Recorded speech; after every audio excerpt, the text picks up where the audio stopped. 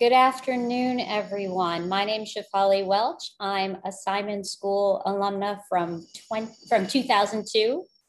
We're just going to give it a minute so everybody has a chance to join.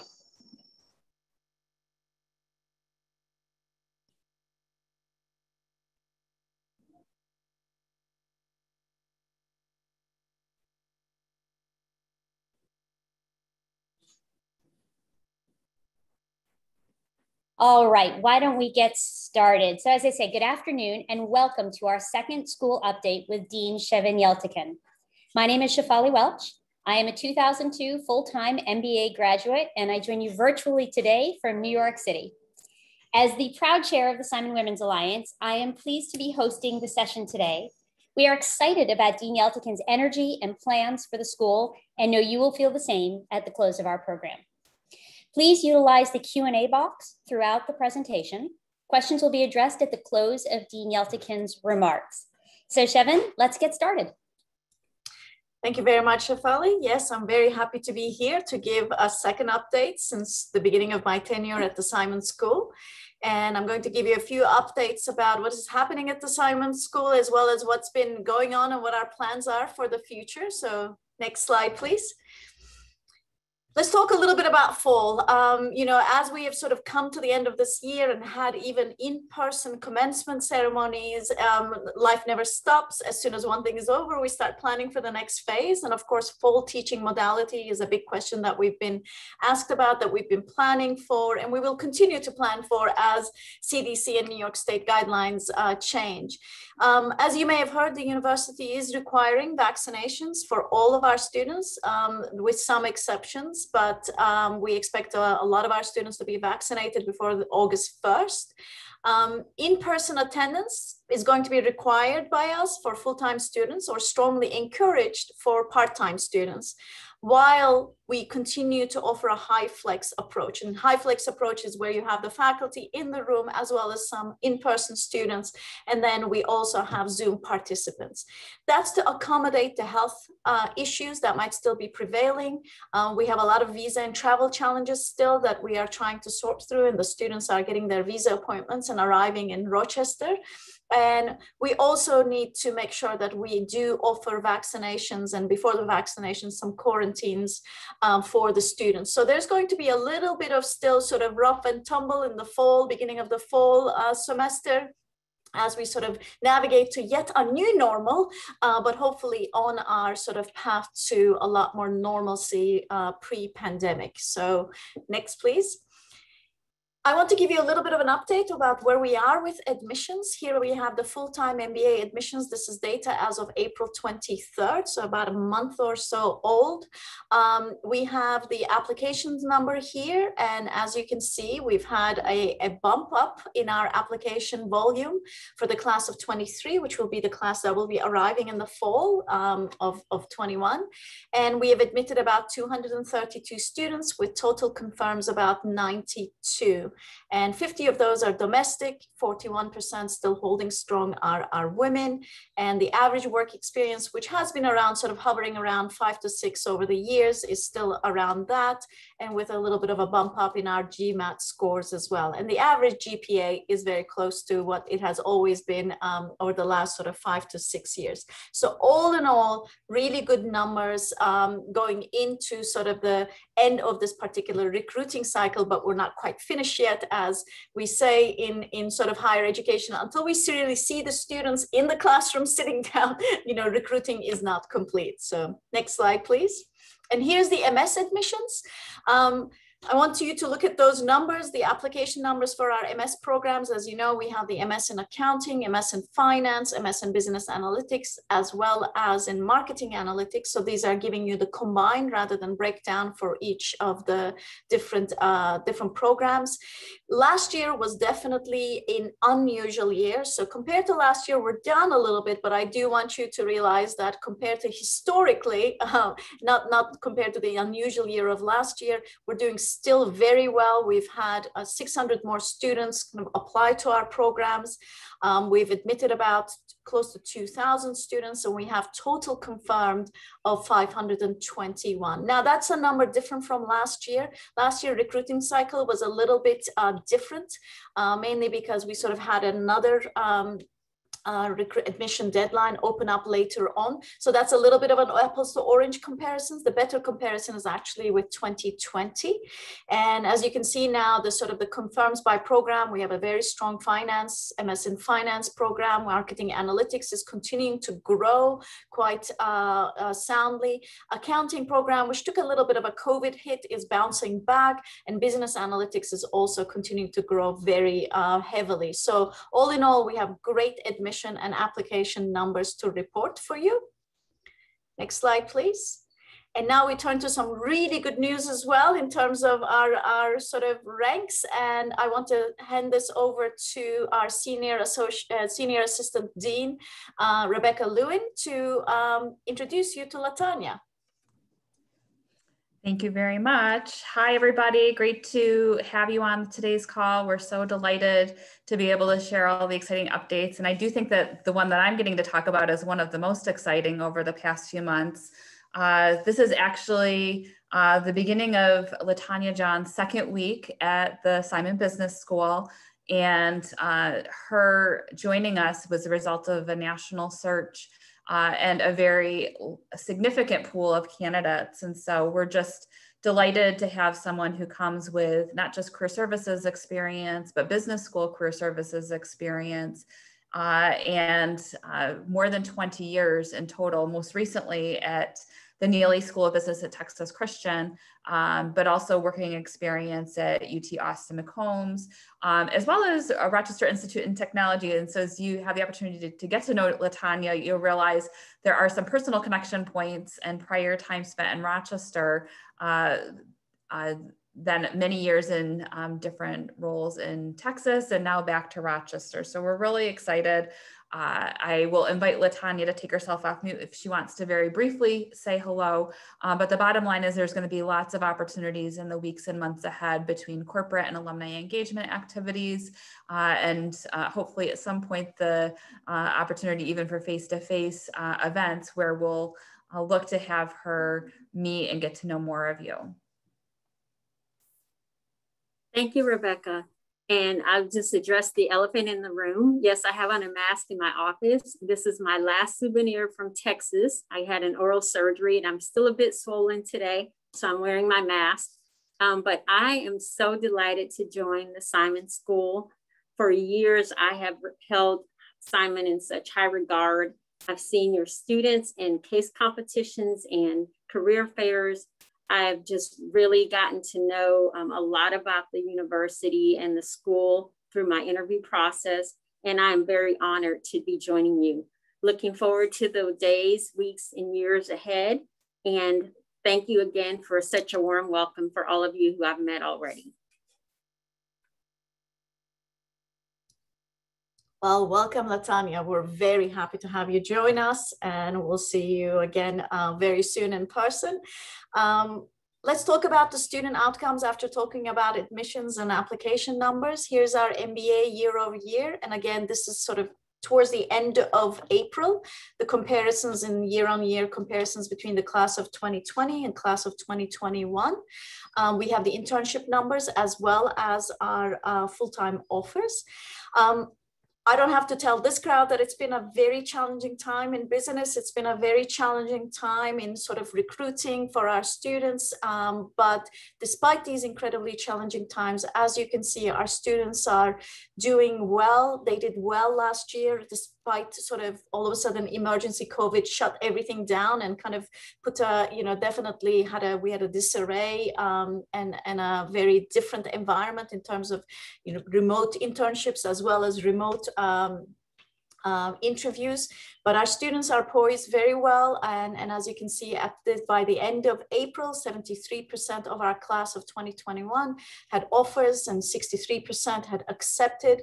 And you have the dollar amounts there of our total compensation. Total compensation is a little bit down, but it's just still fluid. It's still ongoing. We don't really sort of, close this down until the students have almost been graduated and then have about 3 to 6 6 months to complete their kind of recruiting cycle. On the internship side, it was a little bit of a slow start, I won't lie. It was certainly, there was a lot of sort of wait and see on the part of the companies as well, but it has really picked up lately, and we have 74% of the class by the end of April. And that number has moved since then as well, but those are the full numbers that we can report today. And 57% had accepted, and these are the mean base salaries. So there's a little bit of a dip in the salaries as of April, but we continue to make great progress with our students in an incredibly challenging year. As far as the MS programs are concerned, these are the outcomes. And again, the reporting is reflective of data collected at the end of April. And the class of 2021 data is not final until we get to December of 2021. There's a little bit of a mix here that you're going to see. For example, when you look at the finance students, MSF, you'll see that there's actually a larger amount of offers. Percentage of the class that received offers is 70% as opposed to the 44% at the same time last year. And the acceptance rate is also higher.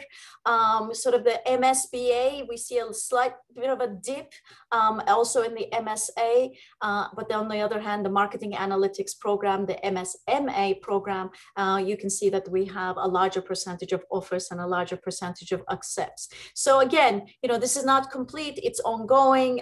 It certainly has been a sort of a slow year. There's been activity, but in terms of sort of companies making decisions, they've taken their time, not more than usual. So we're still continuing to see quite a bit of sort of activity, and we will report a more updated data as it comes along. So, you know, we continue to help the students, we continue to support the students, and those of you on the call who have helped with internship and also placement opportunities and making connections for our students, I want to give a big shout out to you and a great big thank you from all of Simon. Those are incredibly important opportunities and connections for our students. So it's very, very much appreciated. So thank you. Talking about connections, we are very pleased to introduce Simon Connects, an industry-based network of Simon Business School alumni, current students, and faculty. It's powered by our great Simon Alumni Board. We seek to build a strong global community and a network that actively connects Simon graduates to one another and the school throughout their lifetime. This is one of the things that I had been also hearing about since I came into my role, that not only the connections between the current students or even the prospective students and our alumni are important, but it's very important to have that alumni to alumni peer even after many years of graduation, as folks change, of course, roles, or they change industries, or they stay in the same industry, but they have a more perhaps a different role. And, you know, we do a lot of geographic events, but this one particular silver lining of certainly having this technology enabled outreach is that we can now connect folks who are in different geographic locations, but do have the same sort of interest or roles within the same industries. So we have launched 5 Simon Connects groups on LinkedIn. This is part of our two-way alumni engagement plan that I have been talking about since I came in. I think this is a key priority for Simon's strategic plan, because I do believe that, you know, I see that almost 100 of you are on the call today. Even a half an hour of your time is extremely valuable. I know that time is our most scarce commodity. We love to connect with you. We love to hear from you. But I also want to be mindful that the connections we provide and the content we provide is actually useful for you and valuable for you, other than just reporting out some of what's going on, the news in our Simon School. So the groups are consulting, consumer packaged goods, financial services, real estate, tech, and media. Certainly we don't cover all industries right now. This is where we started from. If you don't see your industry listed, please complete our form on Simon Connect's webpage to become a champion for the next round of industries to be considered. And we will certainly get to work on that as well. So please do sign up if you haven't done so. Our advancement sort of priority for this year has been a 1 year, but not, you know, it doesn't end at the end of the 1 year, is the Together for Simon, which is sort of the Together for Rochester campaign at the university level and Together for Simon at the school level.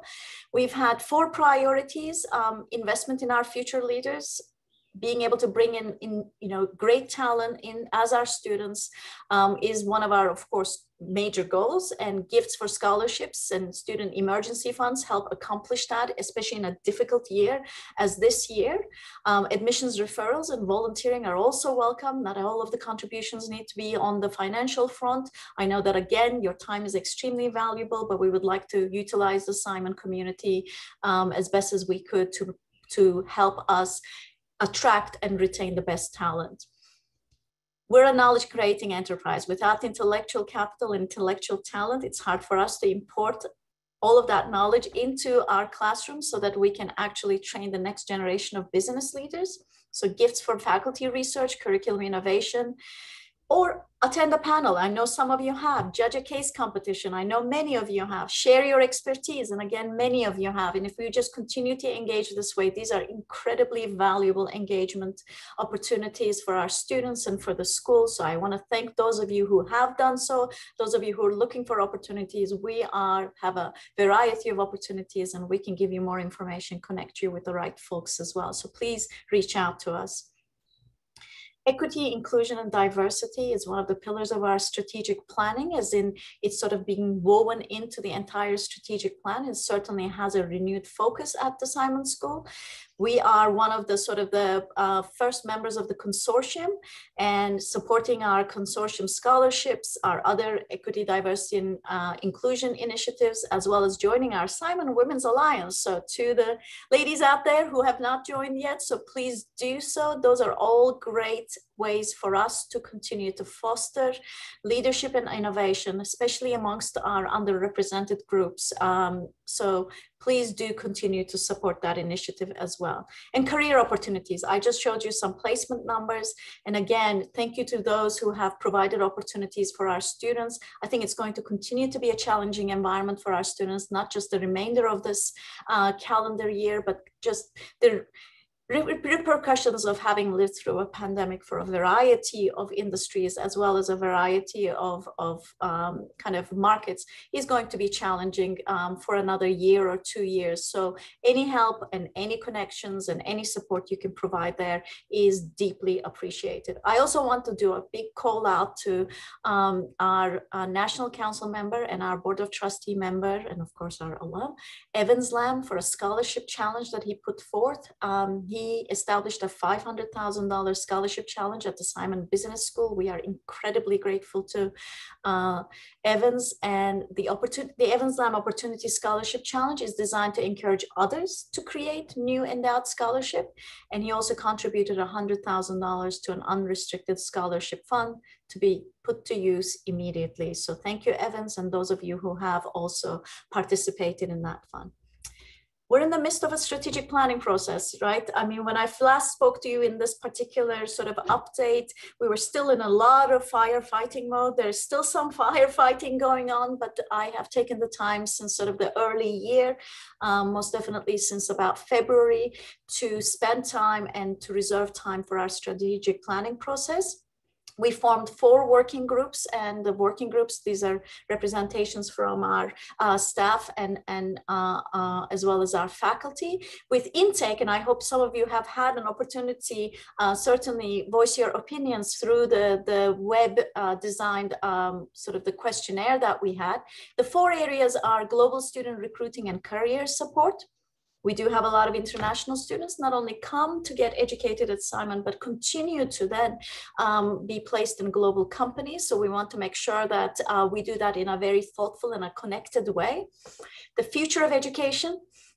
Certainly this was in our minds before the pandemic hit. It has certainly become even much more focal area for us as we think about what is the business education, not just the content of the business education as we look into a post-pandemic world, but as well as the modality. How can we, there are different flexible and accessible ways that we can offer education so that more students and more talent can certainly come into our midst and get the training and get the great education that we offer at Simon. One other thing that we're concentrating on at the future of education is also the experience, and it's sort of marrying the science of business with the practice of business. So experiential learning is going to take also a center stage in this.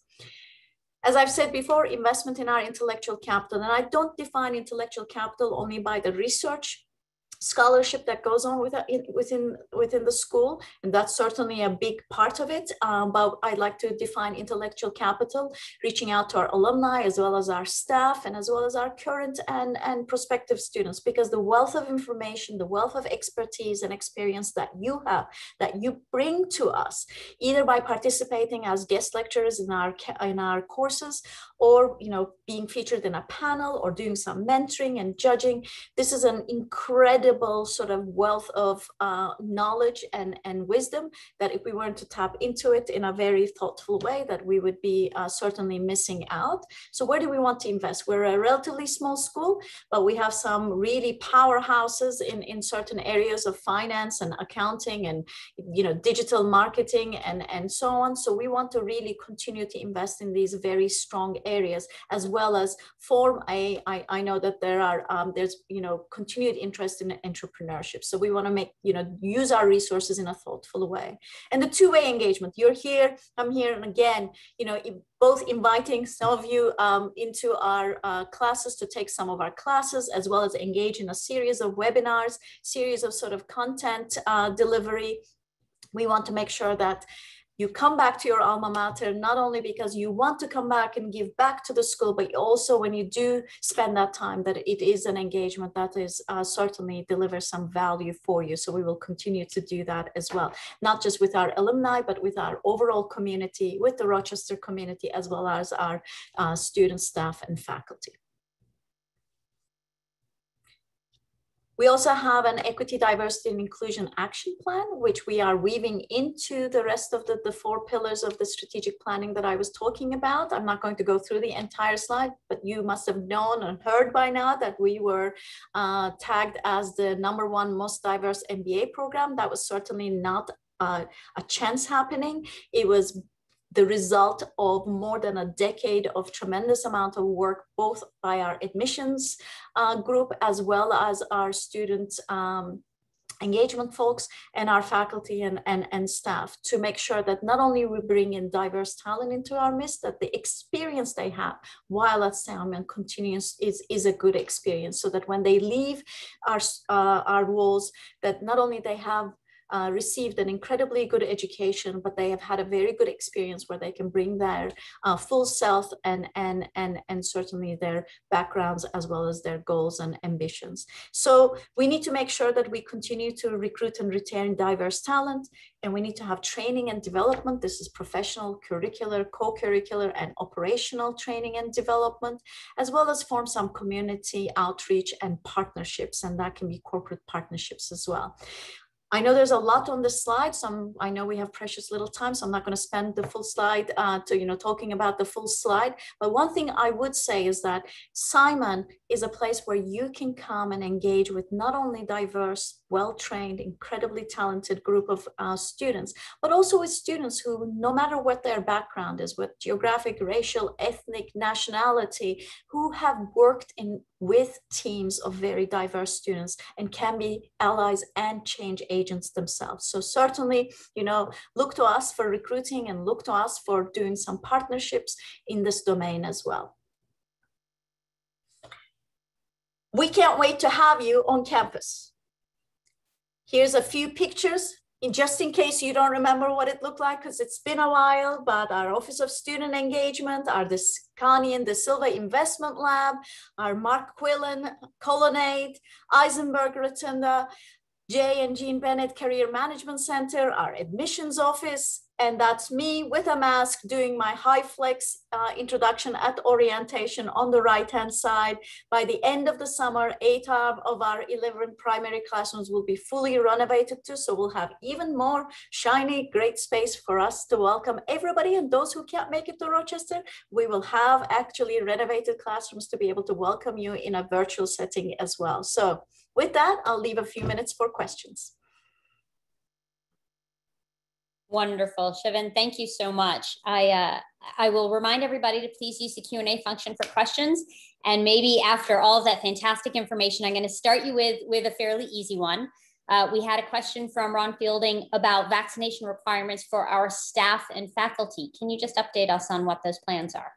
Yeah, so we have had various discussions at the university level about requiring that as well. Not many schools have done so. Some of it has to do with sort of being able to abide by kind of the state and federal laws about what we can require of employees. Part of it has to do with the fact that the vaccines are on emergency approvals rather than sort of unlike, you know, the flu vaccine, which is beyond the emergency, which is on regular approval. But what I think we should at least be able to get the data on is that how many of us are voluntarily already vaccinated. And I can tell you that at least sort of anecdotally, as I look at my team, I haven't yet met anybody within our staff and within our faculty who have not been vaccinated. And I have been in conversations, of course, with everybody. So that's really good news. So even if it's not required, I believe that in our own community, we're going to hit a very high kind of, you know, herd, well, you know, above herd immunity numbers. I don't have the exact numbers to give you yet, but we are working on at least in our reporting structure to see who has and has not been vaccinated. So far, the uptake has been very high by the Simon community. That's wonderful to hear for everybody and true. Yeah. A question that I will ask you, but I also saw a comment about this. It is fantastic to hear the news that Simon is the #1 ranked program for diversity. So the question is, what are we doing as a university to advertise this more? And then also, how are we leveraging this information through our Career Center to enable companies to do stronger outreach to us? Yeah, so those are perfect questions. I mean, one of the first things that happened with the sort of that ranking coming through, and I want to just take 30 seconds to explain the background in that ranking. We knew that, you know, the ranking agencies, as you know, that rank us sort of like within an inch of our life, almost seems like every other week. We knew that there was, with the questions that they were testing us, we knew that such a ranking was in the works. We didn't realize that it was going to come so soon. But we sort of stumbled upon it and realized that, you know, this was already in the works, this was already announced. And as soon as we got the word out, I convened a group of our staff and faculty and said, how can we actually tell the story of Simon? Both from sort of a marketing, but especially from sort of, you know, as we go do corporate outreach, this is a school that you need to come to certainly employ very well, you know, trained and talented, diverse group of students, as well as students who know how to work with very diverse talent. So what we have, because there isn't a lot of very specific data, and you know, we are analytic little nerds at heart, and we wanted to collect as much data as possible. It's really hard sometimes to measure the exact immediate impact, right? So what we are doing right now instead is that we are writing a case study about Simon. And that in that case study, we have interviewed, and some of you on the call may have already been interviewed. We've interviewed students, faculty, staff, as well as our alumni about the sort of the story of Simon, their experience here at Simon, and about what they have learned. And we are developing 3 case studies, one to go exactly on a sort of a marketing journey, generally speaking, the other one to be sent out to corporations, and a third one, or potential employers, and a third one to our peer deans and peer schools, to tell the story of Simon, how we cultivated this over the last sort of decade and a little bit longer. And that's where our journey is starting. And you will actually see them coming through very soon. We're in the final stages of sort of looking through these case studies. And hopefully, as we become more intentional about doing some sort of a panel of tracking both students and our activities, we can be a little bit more sort of, you know, quantitative in reporting some of the outcomes out as well. Wonderful. As we are all eager to see this information used to the advantage of the school and, of course, our students, faculty, alumni, everybody. We are at the end of our time, so maybe if we can just end with how people can get more engaged. You had a wonderful slide that showed us where there are scholarship opportunities, there are opportunities to get involved as panelists and judges in the consulting competition. Can you just let us know what is the best way for alums to reach out back to the university to say, hey, we're interested in doing more for our students and alums? I mean, the easiest way really is that since you're all receiving information through Kate Kutaya, who's our great alumnus, reach out to her, anybody in our alumni relations or advancement team. You can certainly send a message directly to me as well.